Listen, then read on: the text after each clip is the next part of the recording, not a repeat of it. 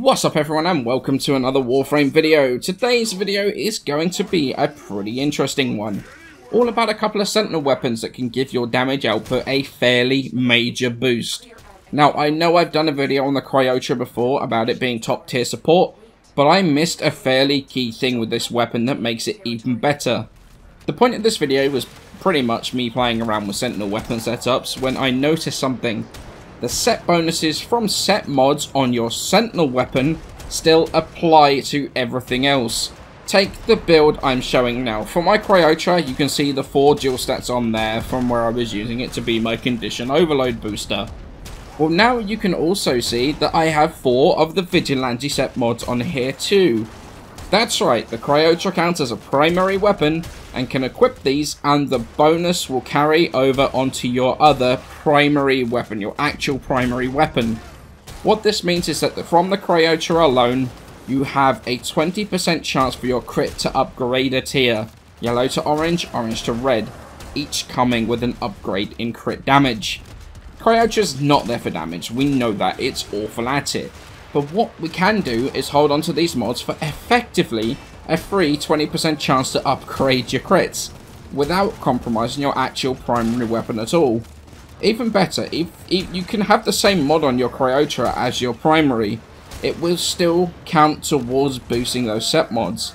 For example, if you have the same Vigilante offense on the Cryotra and then on your primary, it will increase your set mod bonus by 1.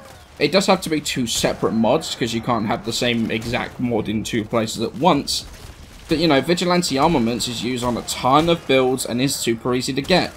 It means that you're always going to have a 25% chance of upgrading that crit, provided your Sentinel is still alive. The thing is though, even if the Sentinel dies, it's not exactly a big deal, because everything on your Sentinel weapon is...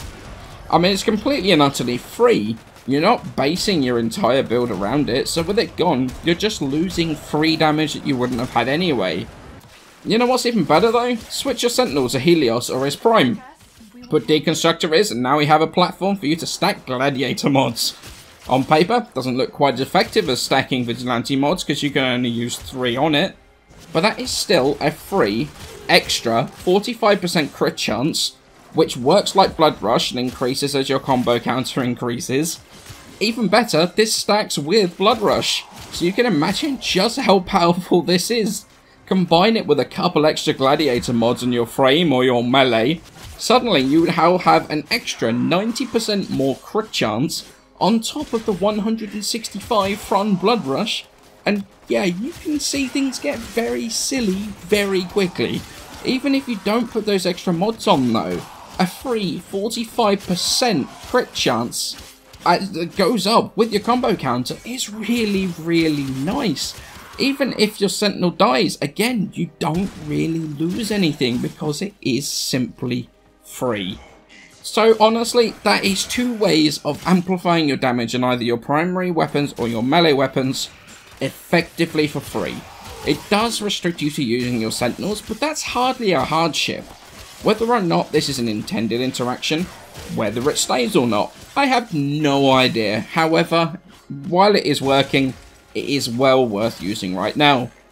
Let me know your feelings on this in the comments below. Many thanks for watching. Hit that like button, sub for more Warframe, and I hope you have a wonderful day, and I shall catch you in the next one.